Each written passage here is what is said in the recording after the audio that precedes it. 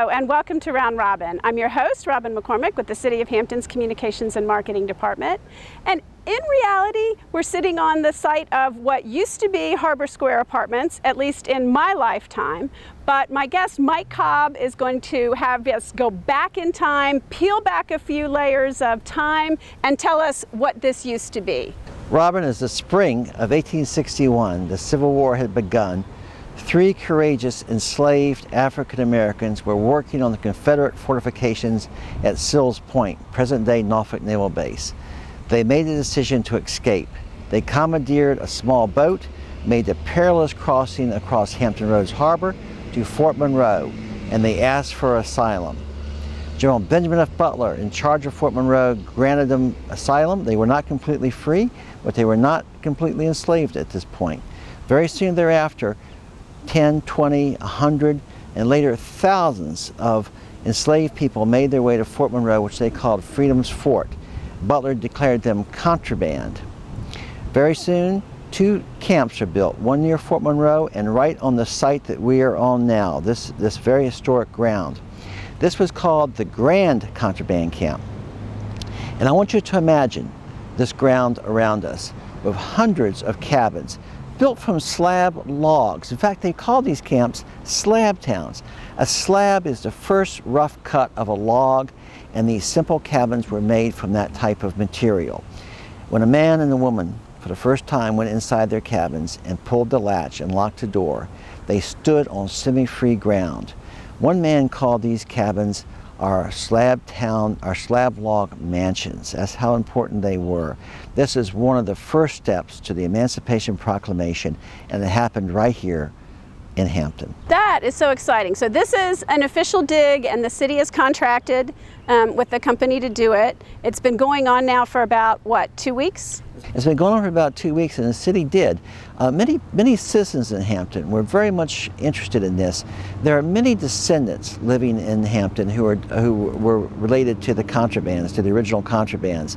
And so that's very much alive and very much important to members of our community. Well, you have to, I mean, what the rest of Hampton looked like at this time was kind of not much. I mean, it had all been burned. In a fire. There wasn't a lot left. They were the citizens of this area, and a lot of them stayed. Obviously, some of them migrated, but a lot of them stayed, started the churches that we see downtown today, became the citizens of Hampton. Hampton was in ruins in 1861, had been burned. African-American contraband folk settled here. They established right off 2 churches, the First Baptist Church, 1863, Queen Street Baptist Church, 1864, institutions which are still thriving. The People's Building and Loan was located near us, and also Union School. So this ground has incredible history related to a very important part of our story here in Hampton. Robin, this excavation is part of a grand legacy in Hampton. Hampton has had many excavations over the years, beginning in the 1970s, actually earlier. And Hampton is one of the, if not the best documented urban archaeological site in America, right here in our town. We should be very proud of that. So that's wonderful. And you and I are going to take a break, and we're going to bring back one of the archaeologists who's actually working on this dig and talk about what we found so far and what we might find when we're finished. Thank you. Thank you. Welcome back. We've been joined by archaeologist Dave Hazard. Welcome. Hello, thank you. Thank you. Now, I'm looking around here, and to my extremely untrained eye, all I see are kind of piles of dirt and little depressions, but it's obviously much more interesting than that to you. It certainly is, yes.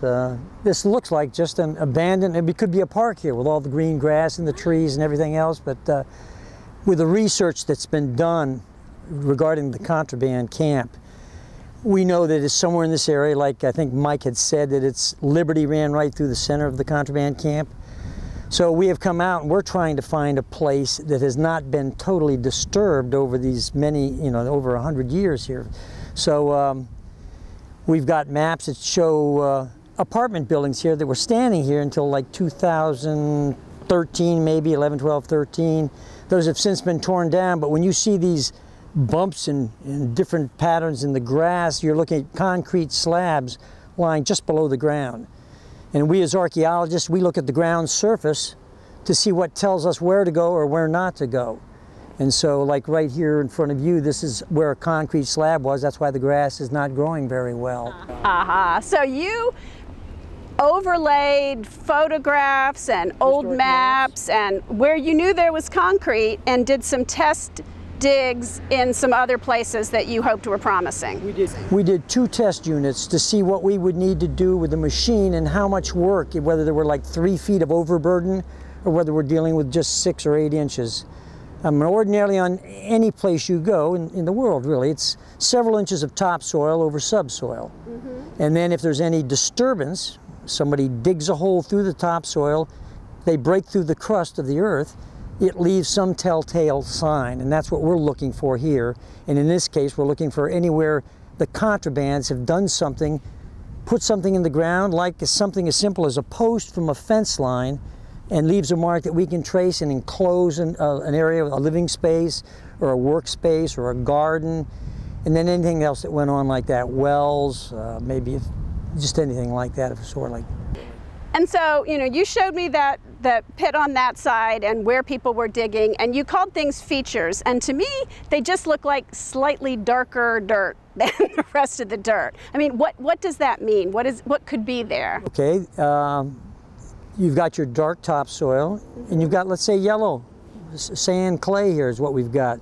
When you're seeing those darker things that we're calling features, you're actually seeing the things that man has left behind. So, or maybe a tree, because if a tree were growing somewhere, it's organic, it would leave a dark oval. So we're sorting those out, like connecting the dots in a puzzle. We're looking for orientations. We know the lots were laid out here in 1871. They were 50 feet wide, 212 feet deep. That's when many of the people that had been here as contraband, some were buying these lots, and all of a sudden we get an orientation that's perpendicular to Union and Lincoln Streets, parallel to Armistead, what used to be Liberty. And so now all of a sudden, if we find something that's in that same order, we're talking 1871 or later.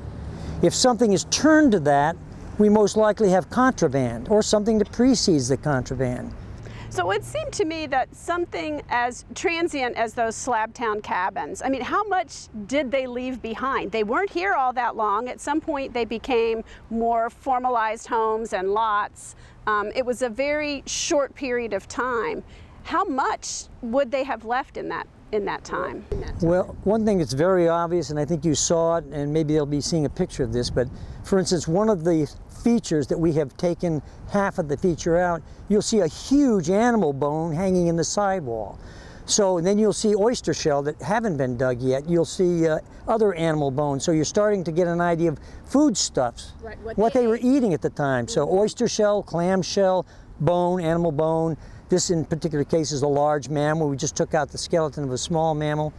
So that kind of thing. But then they came here with practically nothing to begin with. So a whole lot to salvage from the city because so much had burned. Right. Now they may have gone into town like the Union soldiers went in, maybe because it had been burned. Right. You could be scavenging utensils, maybe plate fragments, things that you might be able to use in your household.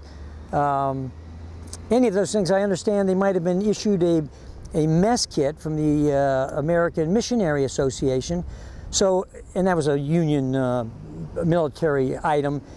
Some of that might be found in some of these holes, which would really be a pretty close tie to what's going on here. So that's another exciting thing you can look for. So people can come by and watch you work. You guys are here for how long? Well, it looks like now we'll have maybe another 2 weeks at this point for this phase of the operation. Well, this is great. Thank you so much, Dave, and I appreciate what you're doing here. I'm going to hang around a little bit longer and see some of the things you're talking about and come back and keep an eye on it. Okay, great. Thank you. And thank you for watching. I hope you will come by and get a chance to view this dig and look at what they're doing. Bring your kids by. I would say it's a rare chance, but as you heard from Mike Cobb, Hampton is really a very excavated and explored town, but this is a great chance to show the connection to our history. Thank you.